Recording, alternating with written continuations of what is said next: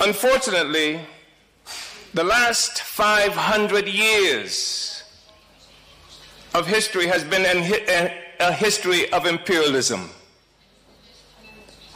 We wake up today in the 21st century and look out upon a world which gives the impression of having always been like this.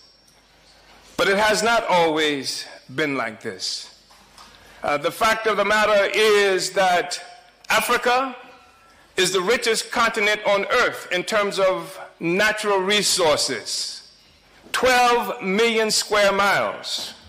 When you count the islands of natural resources, of tremendous wealth, a place where billions of dollars every year are taken from Sierra Leone as an example, in the form of diamonds on the one hand.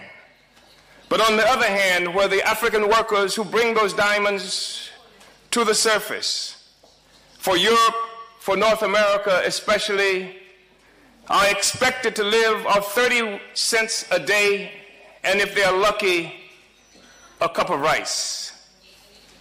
Africa is not poor. Africa is being looted. Not only looted of natural resources, but human resources as well. And this is something that has been going on for a very long time.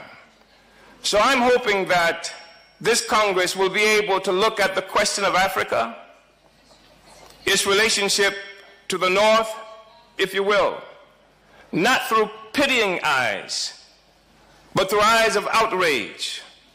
I'm hoping that this Congress, at minimum, will bring people to a different consciousness about the relationship that Africa has to the world, and perhaps allow us to come to some different conclusions about what it is that we can do to change this relationship.